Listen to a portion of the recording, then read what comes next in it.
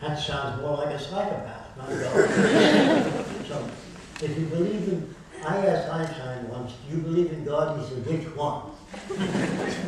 I said, well, you knew that the Jewish God says, if a man takes his son's eye out, you take his son's eye out. An eye for an eye and a tooth for a tooth. The Christian God says, when a man strikes you, turn the other cheek.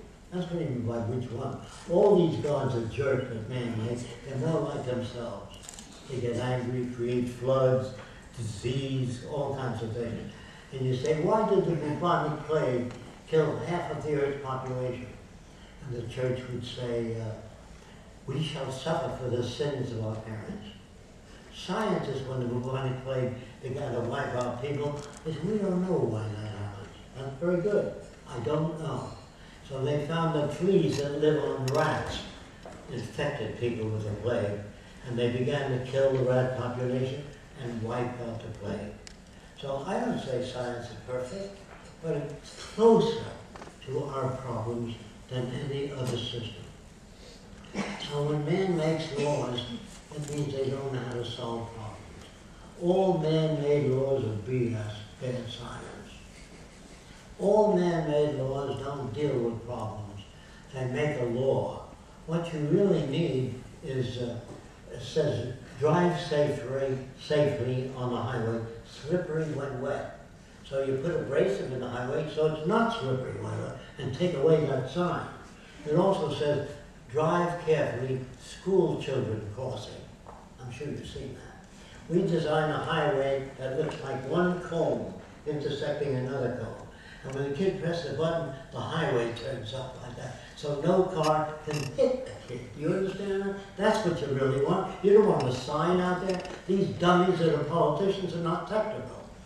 Now you're going to have to take my word for it because most of you don't look old enough. When I was a kid, trolley cars had a platform along the side. And if people were late for work, they got on that platform. And they were hit by cars.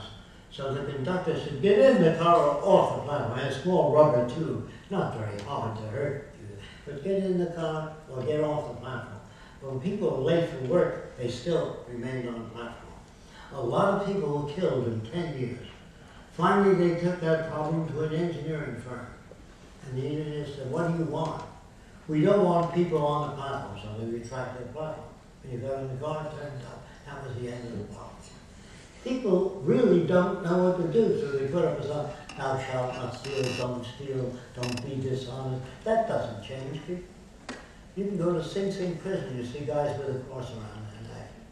And I remember during World War II, how the minister of my church at that time, he blessed the war tanks, and he blessed the soldiers. It was Catholic. And in Italy, they were blessing the war tanks there. Same priest, same religion. Religious people are extremely stupid because if you open the Bible, you'll see that Noah's Ark would have to be at least a mile long to take 2 kinds of every animal. And where do you get the polar bear and the giraffe? You know, and the ship would be so full of shit. Who cleans it up?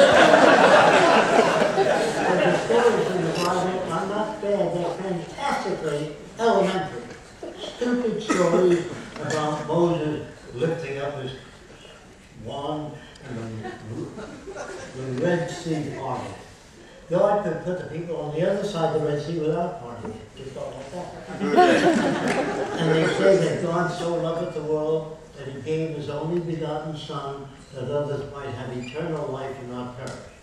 Well, when you examine that, the witnesses, according to the Bible, say after Jesus was good, he arose and went back into heaven. Where the hell's the sacrifice? Read your Bible, don't take my word for it. It's such a bunch of garbage written by very ignorant people, like our language was designed hundreds of years ago. That's why I say we can't talk to each other. And that's why lawyers exist. They can take language and do whatever they want. So the books are available on our website. They're not our books. One is called Mind in the Making by James Harvey Robinson. You want to know communications better? It's The Tyranny of Words by Stuart Chase. And if you get these books, They don't put society together for you, but they deal with communication, they deal with different aspects. Then there was a guy named Sir Jacque Bose. Did anybody ever hear of him? He came to the Royal Society with new ideas, and they laughed at him. And he went back to India, the Bose Institute. When the British people, scientists, went to his lab, they were amazed, brought him back to England, and they was knighted Sir Jacque Bose, because they check things out. Scientists don't always check things out. They say, and we want to know how all of this began. Where did the word beginning come from? The Bible. So they said, well, the Big Bang. What was there the day before the Big Bang? Where did God come from? Who made him? How did he get the job? You know, nobody has. They all say, why do they believe in God? Because they've never been told enough about how nature works. You can take a steel ball and heat it to 500,000 degrees, and it becomes a vapor, but it doesn't stop existing. It still exists as radiant energy or vapor. So in science books it says matter cannot be created or destroyed. That means that it never began. This notion about, even if I kicked a bucket, if you bury me 1 foot down in the soil, all the plants get taller above me. All the worms get fatter. So what happens at Fresco? It becomes part of something else. But the stuff you eat is what you are. Your cells, if you eat chicken or cow meat, it's turned into human cells. So the stuff you're made of is stuff you ate. Plants, things of that sort. That was always here. And when you kick the bucket, the gases go off into space. The material is eaten by worms. The soil absorbs something. I don't like that. Sure, I wish I went to a land where everything was okay and had white wings. Now, all the angels painted on the ceiling in church, the wings are too small. Now, if the angels flew without wings, that would be a miracle. Without their sort of thing. And then you take people that commit crimes and you put them in jail for 20 years or life. That isn't understanding. Judges would all be considered criminal because they know nothing about the background of the person. If you're brought up in Japan and you're told American gangster, all American gangster, in Germany, American Coca-Cola and cigarettes, that's the punish. So if you're brought up in a certain country, you're made to hate during the war. Like I used to sing in school, Jimmy Parasol and Fan and Fall Off Japan, how nice the Japanese were. When they attacked Pearl Harbor, I was kind of disappointed. And there was a book called The Secrets of Pearl Harbor, which I bought. And Admiral Halsey opens that book with how we got the Japanese to attack Pearl Harbor. They never did that. I never knew how corrupt war was. I never knew how corrupt our government was. I'm talking about America, one of the most corrupt countries in the world. I'm sorry about that. There's nothing I can do about it. All I can do is get up and talk this way. I'm not your enemy. I'm not trying to hurt you. I'm trying to tell you that if we use science and technology, this is what I mean by that. To do a survey of the global resources. Once we do a survey of how much concrete hospitals we have, we know how many people we can treat. Or you ask Congress, what do you think, what do you think, what do you know, not what you think.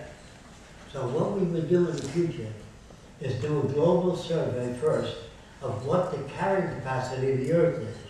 And that's, the carrying capacity means how many people could live on Earth. If you say overpopulation, that's not based on the study of the carrying capacity. But if you produce more people than the Earth can carry, you'll have territorial disputes, killing, robbery, taking possessions. If two nations control most of the Earth's resources, you're going to have trouble. It's got to wind up with territorial disputes. So it's the way we operate to produce the conditions. Just as you make jealousy and envy.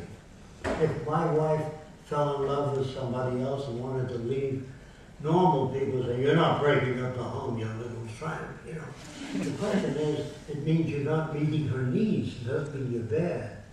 If the husband sees other women, he may be tit man, leg man, ass man, hair man.